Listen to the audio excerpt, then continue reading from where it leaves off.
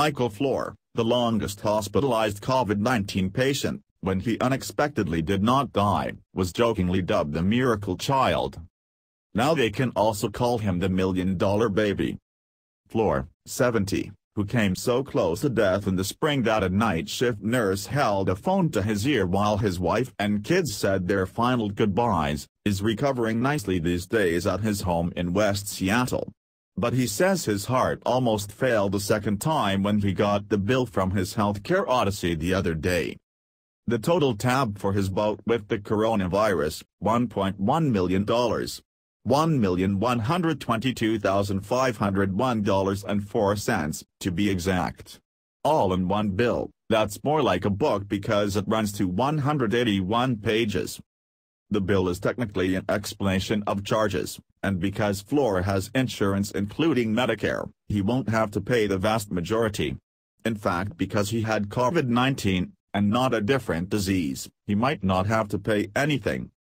Floor was in Swedish medical center in Issaquah with COVID-19 for 62 days, so he knew the bill would be a doozy. He was unconscious for much of his stay, but once near the beginning his wife Elisa remembers him waking up and saying, "You gotta get me out, we cannot afford this." Just the charge for his room in the intensive care unit was billed at $9,736 per day.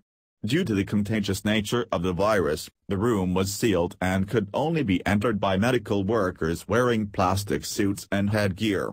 For 42 days he was in this isolation chamber, for a total charged cost of $408,912. He also was on a mechanical ventilator for 29 days, with the use of the machine billed at $2,835 per day, for a total of $82,215. About a quarter of the bill is drug costs. In all, there are nearly 3,000 itemized charges, about 50 per day.